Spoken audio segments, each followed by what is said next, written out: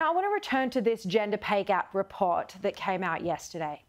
It has stunned me that since the release of this report, we've seen claims that this reporting will turn men into Andrew Tate supporters, that this is just a left-wing ideological issue. This is utter garbage. Equal pay is not ideology. This is simply saying that women are equal to men, that women are capable of doing the same jobs as men in corporate Australia, and that women should be paid the same. And if you don't agree with that, it's not an ideological issue, it's not left or right. You belong in the 1950s and deserve to be shamed as sexist. For all of the husbands, fathers and grandfathers watching, of course you want your daughters and wives to be paid the same as men. It's a no-brainer.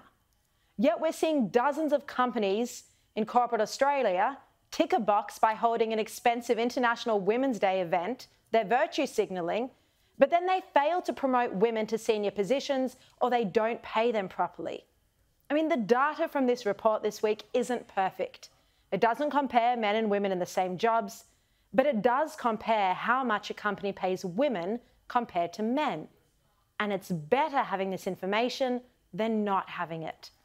No company is going to want to be on this list next year. They're going to work hard to make sure they're not named and shamed. And this means, hopefully, a whole lot of women will be promoted or will be paid more. And that just means equally than they are at the moment. It will bring about quick change.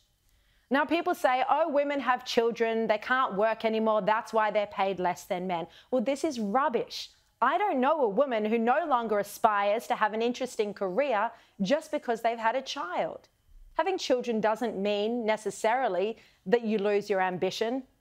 But what it does mean is that there are scores of extremely smart mothers who find it hard, if not impossible, to get back into the workforce after having children because companies aren't flexible. Companies are demanding 9 to 5 or more hours instead of allowing mothers to do the work when it suits them, when the kids are at school and then later at night when their children are asleep. There needs to be major reform from companies. Well, to discuss this, joining me is Ruby Leigh-Gatfield. She's Head of Research and Insights at Future Women, and she's a former Senior Advisor at the Workplace Gender Equality Agency, which actually published this data. Ruby, thank you so much for joining me. Thanks for having me.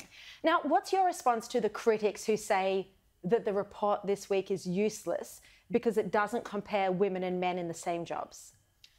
Look, I think I'd say they're actually missing the point entirely with that distinction because that distinction is actually very intentional.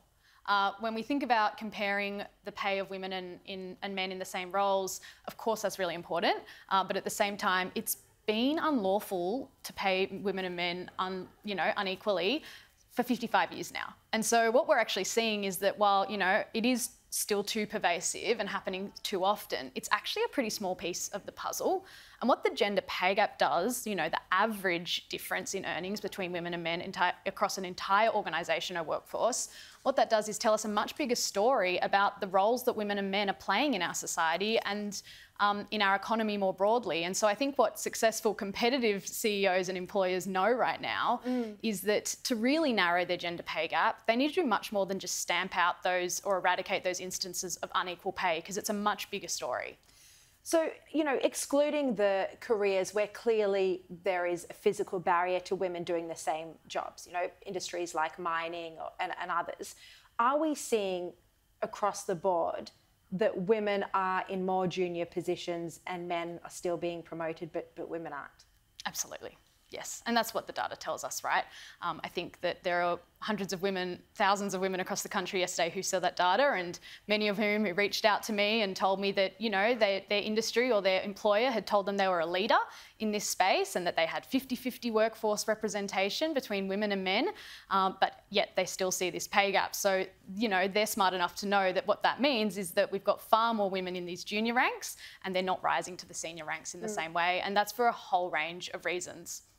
Look, this reporting also shows base pay and bonuses, which is quite fascinating. What does it tell us? Yeah, that's a really good point. I think if we look just at base pay, the data told us that the pay gap is sitting nationally at about 14%, 14.5. But when they include overtime payments, discretionary payments like bonuses and other things like superannuation, we start to see that pay gap widen. So it sits at about 19%. And so what that tells us is that there's this whole range of bias and discrimination that comes into our decision making when we think about overtime work, who we give our bonuses to, when we're reviewing performance, reviewing pay, thinking about who we give those important jobs and projects and opportunities to rise to, we're giving them too often to men. And we saw that total remuneration gap, more than base salary, was much more common, as you say, in those male-dominated industries like mining, where you've got that kind of site work or roles that are much harder for women to access because of that lack of flexibility. And in those cases, it's of course understandable.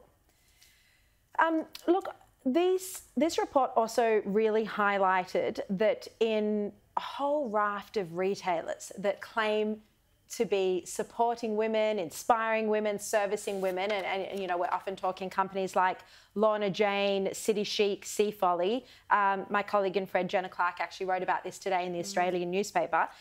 These companies literally made for women, and yet they had quite eye-watering pay disparities. You're looking at them now on the screen, massive pay disparities. Does that surprise you, the hypocrisy of companies like this?